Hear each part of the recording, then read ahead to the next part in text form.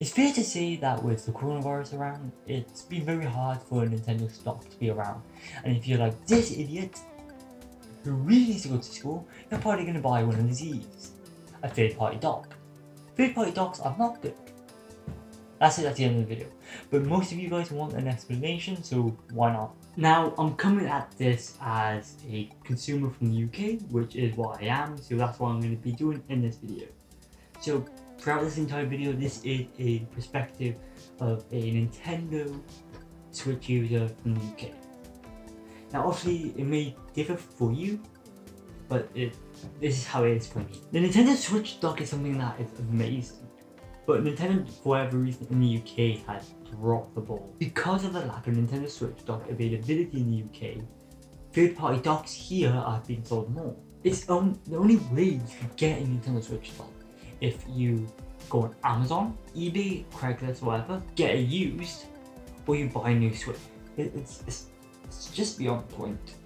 If you go into the official Nintendo UK website, you would not be surprised by the fact that it's out of stock. This is not a big surprise during the pandemic that we're having at the moment, and it costs only £80, which is normal price for a dock. Surprisingly, all the reviews on the website are from 2018 or prior, none from 2019 and onwards.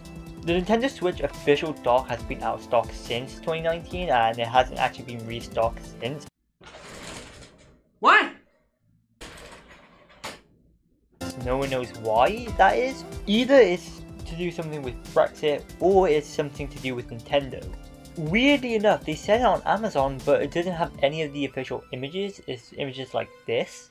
When you actually search on Amazon for the Nintendo Switch dock, the very first result isn't actually the official one, it's a third party one.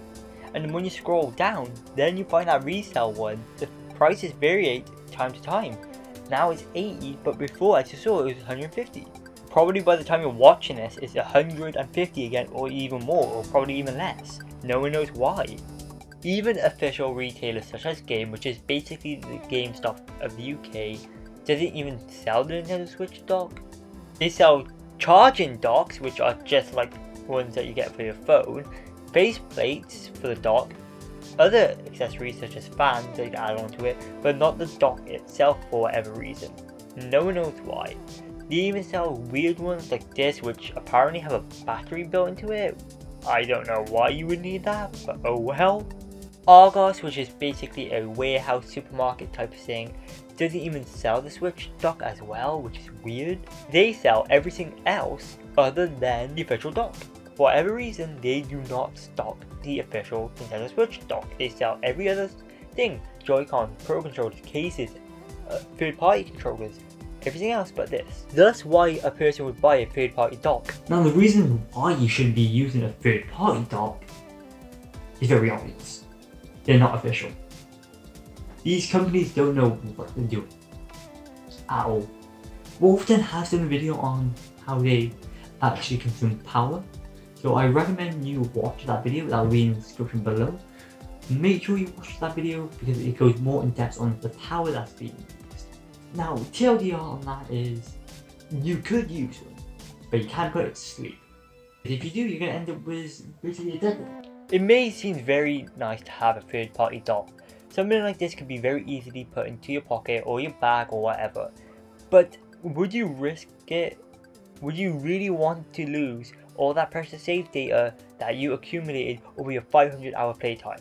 As tempting as it may be, you are risking your precious save data, and you're going to be wasting the money you spent on your Switch and the money you spent on that third-party dock.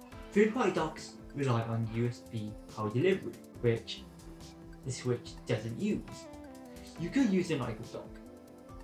That doesn't follow any USB power delivery, which is even worse because that is known to break your Switch.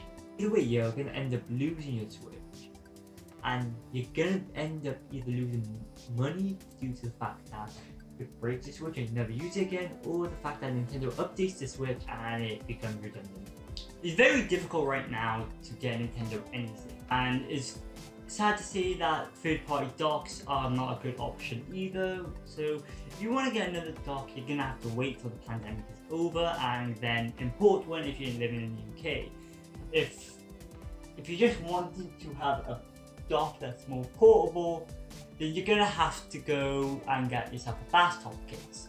Bath top is actually not that bad. You're just taking your existing dock and just slapping it into a smaller package. Something that's easy to take around with you, and something that Nintendo should have done in the first place, but for whatever reason didn't do it.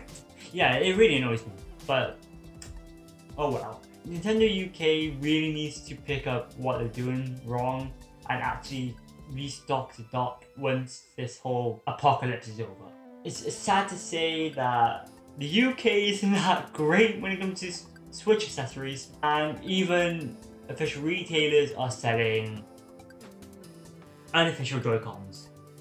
So Nintendo, you really need to do better. And Activision, if you're watching this, put Call of Duty Mobile on Switch. Do it. I'm Saeed, signing off. Whoa! Did you?